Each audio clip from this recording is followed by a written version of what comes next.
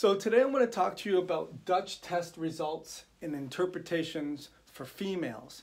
So if you're a female and you have difficulty with mood, libido, handling stress very well, PCOS-like symptoms, low estrogen, menopausal, premenopausal, cramps, just not doing well, crashing in the middle of the day, not handling your stress very well, having anxiety, having panic attacks, your circadian rhythm is disrupted, you don't wake up with bounding amounts of energy, or you're more energetic at night, and you're looking for answers, then I really suggest doing a Dutch test. The Dutch test stands for the Dried Urinary Total Cortisol and Hormone Test, and we love to do that. We ship it all over the world. It's a 4-point or 5-point urinary sample which looks at your circadian rhythm and gives you a lot of great information. I have a lot of women that will reach out to me and say, hey, I did a Dutch test and I don't think I got all the information out of it that I possibly could have. I think that there's things that are missing. Can you help me, or what do you see in my Dutch test that maybe my provider didn't tell me? And I'm going to tell you 5 things that I look at that are most consistently missed. My name is Dr. Joel Rosen, and I help women recover from exhaustion and burnout. And one of the ways we do that is through a Dutch test. So the first thing that I like to look at is the first page, and it's called the HPA axis function, and it looks at the central command station. So basically your brain, your hypothalamus and your pituitary sense all the stressors that you experience, whether it's psychosocial stress, physical stress, emotional stress, chemical stress, environmental stress, even the things that you don't realize that are happening beneath the scene, it's still being processed by your brain. And a lot of women don't understand that. They think, well, I don't have a very stressful life. But yeah, I mean, physically you're on your feet all day, you live in a toxic world, there's a pandemic going on with viral infections, you have multitasking between being a mom, being a spouse, being an employee or employer, and being a parent. And all of these things will impact your libido, your drive, your ability to handle stress. And the Dutch test is a really great way to start. But the HPA axis function basically tells us, is your brain telling your adrenals to speed up or slow down? And why would it be doing that? Because we got to take everything into context. When we look at the metabolized cortisol on the Dutch test, you're not going to see that in a saliva test, because the metabolized cortisol is how much cortisol did you produce for a given time period. And that time period is close to a 24-hour period with the Dutch test, but it also looks at the hormone that's bound to a protein, whereas the saliva only looks at the free fraction. So when we look at the ratio of the free fraction to the metabolized total cortisol, we get some good insights as, is your brain slowing down? Is your free fraction available? Is it being used? Is it being deactivated?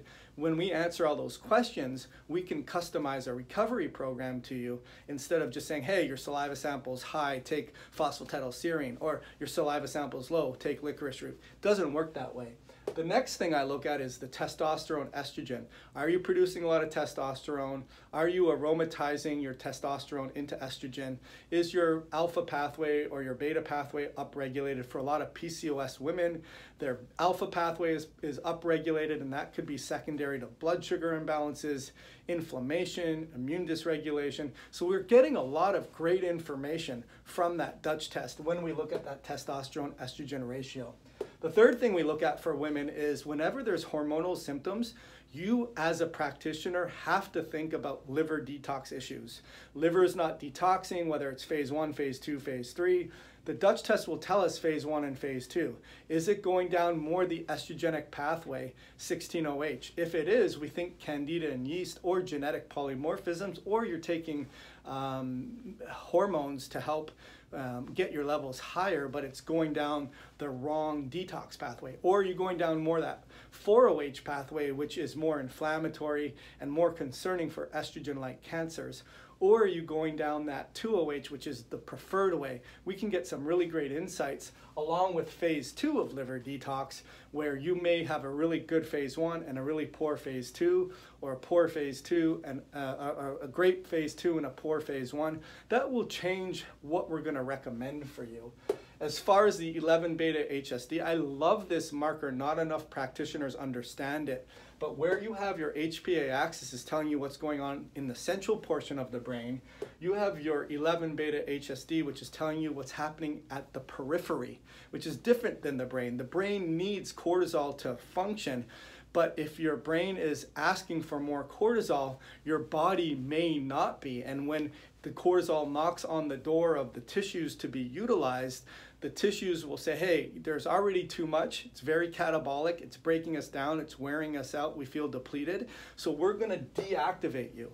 That's where 11 beta HSD is going to be upregulated or favoring cortisone production.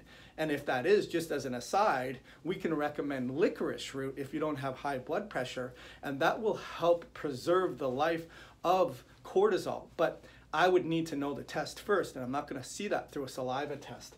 And then the last thing are the organic acid markers. Is there B12 utilization? Is it depleted? Is it being used up very quickly? Is it not even there? How about B6? What does that look like? What does your dopamine and adrenaline levels look like? Are you producing DNA damage? Is there melatonin issues? When we look at that as a whole, we can really make profound changes in your ability to handle stress, in your ability to balance your hormones, to rebuild your libido, to be able to have more energy. If this is something that you're looking for, please reach out to me and we can discuss getting your hormones and your health and your life back on track. And then that way I can end your exhaustion nightmare. Have an awesome day.